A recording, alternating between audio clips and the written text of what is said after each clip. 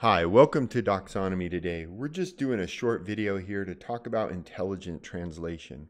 At Docxonomy, we believe as global organizations have to interact with data all over the world, it's important to be able to intelligently handle the various different documents and the languages that they may be processed in. In order to do that, we made it very, very simple. I'm going to start out with a real quick slide here and just explain how we do what we do. When you take a file that comes into Docxonomy, regardless of what language that it happens to be in, we send it through our intelligence process, which enriches the data. We send it to our translation engine, and we actually do a detection to determine what language the document is in. If it's in English, we store it in English. However, if it's in some other language, we do a rendition of English of that on the fly, and we return that back so that it can be further enriched by our natural language processing engine, our auto classification, our entity analysis, all the things that Docxonomy is great at. We just are able to leverage that with that language. And all of this is stored within the repository in the index for searching. Now, the real power comes from the end user standpoint. When you're an end user and you're in the application and you're wanting to do a search, say in your native language, let's say you want to search in Spanish or maybe in German, and you want to get results back from the system, we take that fully into account and we automatically transcribe that and we allow that search to occur across the entire repository. The beauty of this is we return all documents, no matter what language that you type in. If the hit is there, it gets returned. We also can do translation on the fly. So when you get your result back, because our core system's based on English, we'll return the English result. But you can, on the fly, real time, translate that into any language that you want. We support over 104 languages to date. And it is very easy to do and very simple to process. So what I'd like to do is just jump into a demo right away, and let's take a look at what that looks like right now. So we'll start our search out by searching on a word for a fictitious document that we have in our system here called awesome drug. And we'll go ahead and select that and do search. So as we see here, we get one document back in our search results, and we can quickly click on that document to view it. So from within the viewer, we'll see the English version of this document, and in this case, it was an English document.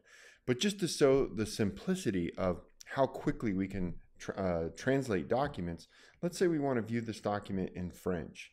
So we can scroll down to all the different languages we support, choose French, and say view, and we'll see that we transcribe that document on the fly into French. It doesn't get any simpler than that. Now, let's say we want to do a little bit more complex search. So let's click on search here, go back to our search screen. And in this case, we're going to search on a Spanish word, basically the Spanish translation for, I'll paste that in there, for expiration date. And we'll go ahead and execute that search. Now, we're searching in Spanish, and we get a set of results back, set of documents back to the system as we see here. And we'll go ahead and we'll click on the My Spanish Meds document here, or My Meds. We'll see that we get the English translation that was done on the fly when this document was uploaded. You'll also notice here that if we click on the view and open this up in the viewer, you'll see that the document itself, the native document that was put into the system, was all in Spanish. So that's very, very cool. However, another thing that's really kind of interesting around this is that this particular document was an image-only PDF, so it was actually scanned in, and we extracted that image and we OCR. We actually do OCR in the language as well, so we can understand many different languages in our OCR engine, and we're able to understand that. So that's another powerful aspect of this. However, let's say, for instance, I searched on this in Spanish, but let's say I want to review this in, let's say, German.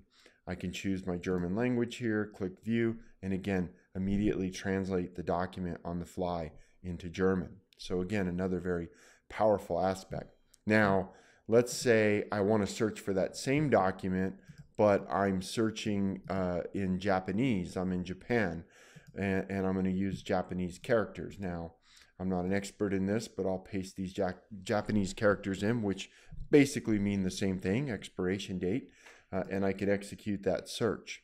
And we'll see here the results come back again, and there's my Spanish document, the first one that we opened, earlier, and it was found by searching on using these Japanese characters. So again, part of how we do our searching, very powerful. Now, let's go a little bit deeper. Let's use our question and answering. We've got documents in here from various different locations that we found out on the web. So we're going to ask a question in this case. We're going to ask that question in German. We're going to say basically what this is saying is, when did Prince Philip visit UCB? So I'm actually asking a question of the data. So I'll go ahead and execute that query.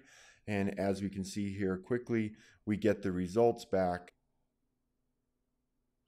We see we have an answer here that it was on December 3rd, 2004. So we actually got an answer. Now we searched in German. That was a German phrase. And if we open this document up, we'll see the automatic English translation that we did of that. If we look at the source document here, we'll see that it was actually originally uploaded in Dutch. So this document was actually a Dutch document that was stored in the system. Now, one last thing that I want to kind of highlight on here, and why the power of how we do translation is so important, is if we look at the similar area here, we look at the similar analysis, we'll see these other documents, because of the context of what's in that document, are important. Now, these are all English documents, but let's go ahead and let's click on this one here and bring it up and open it. Now, this was another document. It was English originally, and it was an image-only PDF again that we OCR'd. But what I want to look at in the similarity again, as we've opened up this English document, is here's our Dutch document. It comes up again from a similarity standpoint as the second most similar document to the context of the one that we have open. And again, it doesn't matter. This document was originally uploaded in Dutch. Nobody entered or translated any data. How we process the information on the back end and provide intelligence is what brought this to be. So very, very powerful concept, something that we just wanted to share with you today. We hope you find that interesting, and we look forward to talking to you more in the future about Docxonomy. Thank you.